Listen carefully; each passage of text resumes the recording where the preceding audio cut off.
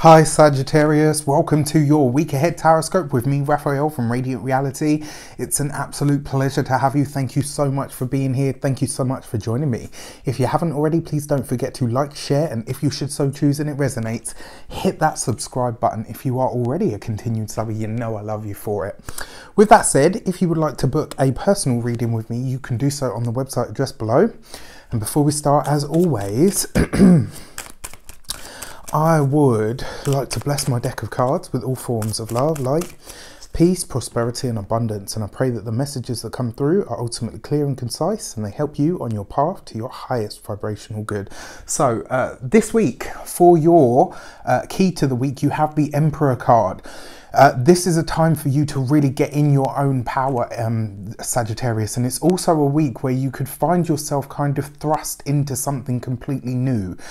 This could see you walking or treading ground that is completely pioneering or totally different to anything that you've done before.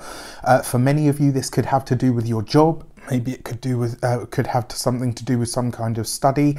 It does see you stepping forward in some way, shape or form on the wider world stage. And it looks like the mantle is going to be placed on your shoulders once again. This looks like you might be put in a position of authority or a position of power.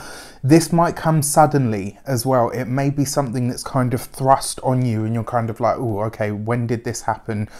There won't necessarily be any time for you to process it. Just know that you have all of the skills to meet this challenge head on. So for your cards and your sectors this week, for your actions and your path ahead, you have the Ace of Pentacles. I think it was yourself and possibly I can't remember the other sign, but they got the Ace of Pentacles in this same position. And I really feel like for you guys especially, you know, well, for you guys and the other sign as well, whatever you do or start this week, whatever you are moved into or what is thrust upon you this week is going to be with you for probably about a year to come. You're going to remember this week specifically as one that changed a lot. You know, it might be something that happens that is small this week, but it has a very, very, you know, it's kind of like imagine this is a seed, right? You plant a seed, you plant an acorn, say you'd never seen an acorn, you plant it, you're not sure what you're going to get.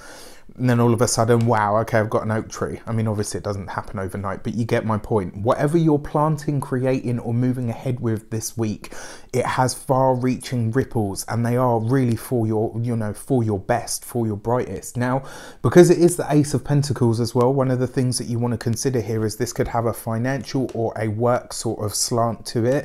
There is this feeling that you're maybe stepping into a role that you're not sure you're ready for.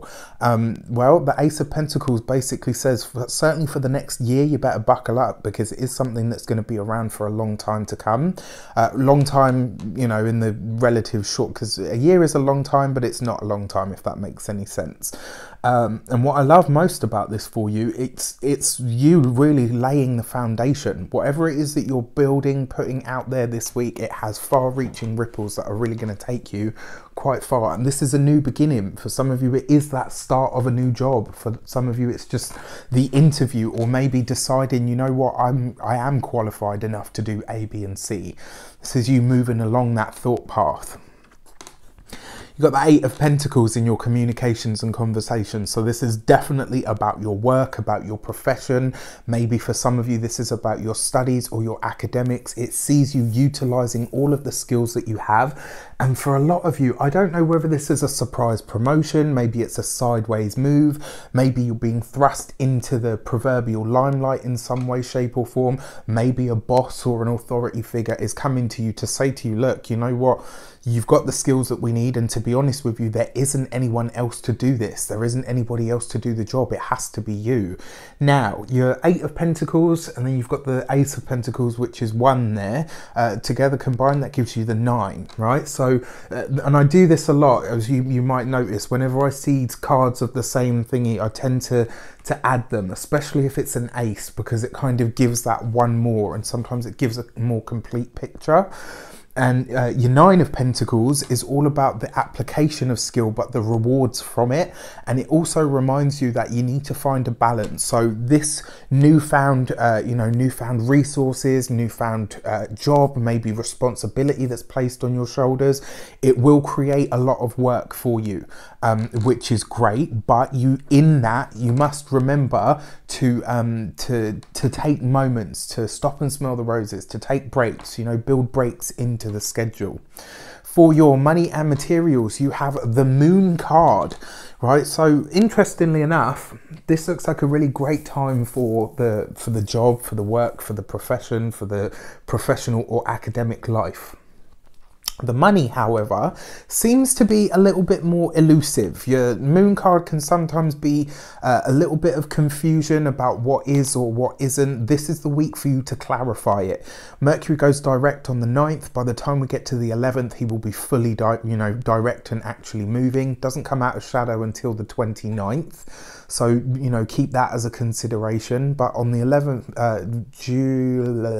the Sun is going to sextile Jupiter, which is a beautiful aspect for all of us. It doesn't matter what sign it's happening in or what signs it's happening in. It will be beneficial for everyone in some way, shape or form.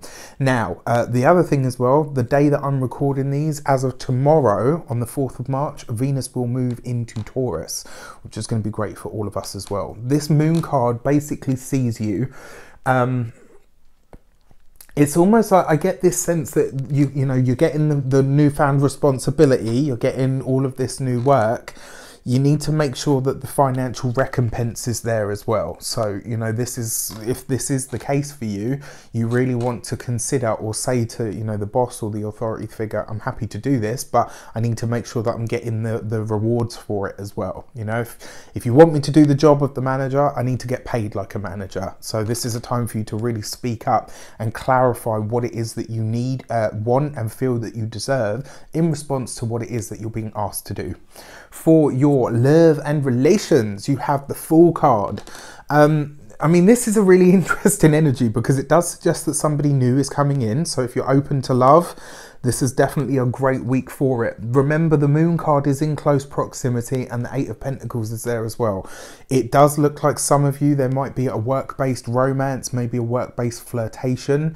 My advice to you, just get to know this person now. As one of my favorite astrologers says, if they're great for you now, they'll be great for you in a month. All right, so just take some time over this to get to know somebody. For those of you that are partnered, this is a time where the big changes that are happening in your working or professional life could start to impact the home.